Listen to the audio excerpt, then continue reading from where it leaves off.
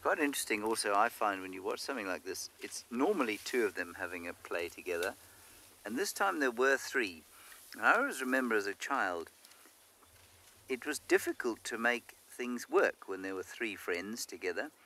One always tended to get left out a little bit, and that seems to be what's going on here.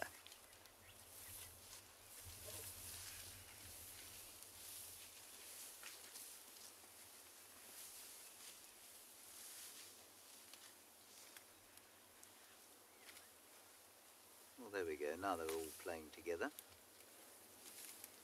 The third one has managed to muscle in on the action. And I think they're three different ages. Yeah. One is noticeably smaller than the other two.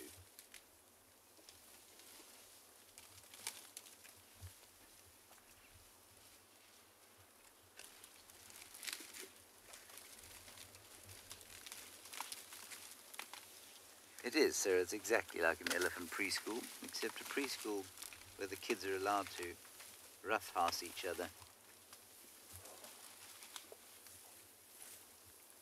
I imagine that if you happen to be unfortunate enough to run a preschool these days, you've probably got to be fairly careful, because you'll find yourself in a courtroom being sued if children manage to do this to each other. You imagine little Johnny coming home and saying, "Alan pushed me onto the ground and shoved my face into the ground, and then he jumped on my back."